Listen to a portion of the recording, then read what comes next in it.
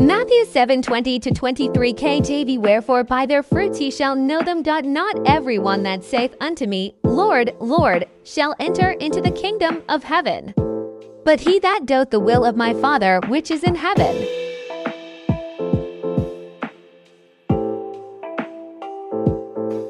Many will say to me in that day, Lord, Lord, have we not prophesied in thy name, and in thy name have cast out devils, and in thy name done many wonderful works?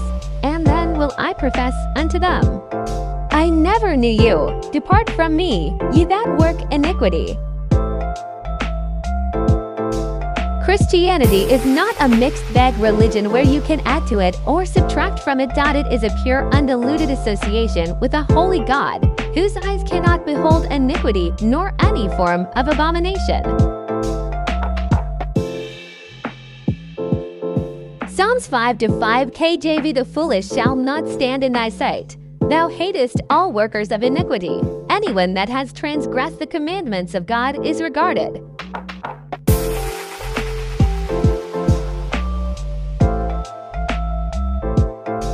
And associated with the workers of iniquity, and shall not be able to stand before him nor his petitions answered.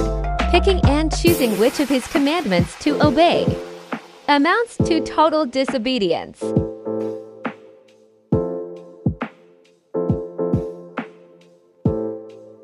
Genesis 17:1 KJV. And when Abram was 90 years old and 9, the Lord appeared to Abram and said unto him, I am the Almighty God. Walk before me, and be thou perfect. Someone said, life would be extremely boring and a drag if you don't womanize, drink liquor, or smoke.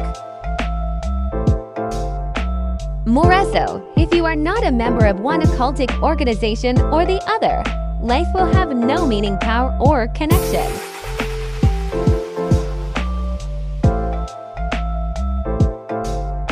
Psalms 90:7 KJV. When the wicked spring as the grass, and then all the workers of iniquity do flourish, it is that they shall be destroyed forever.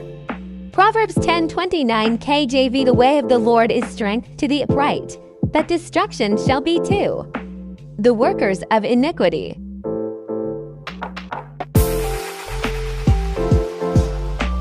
The so-called momentary enjoyment is eternal soul tied to hell damnation. Stay away from all anti-God lifestyle. The end thereof is disaster. Enjoy a fruitful week. EOD. Addendum. Kindly press the middle paragraph twice. It will stop for you to read. After reading, press once. It will continue to the next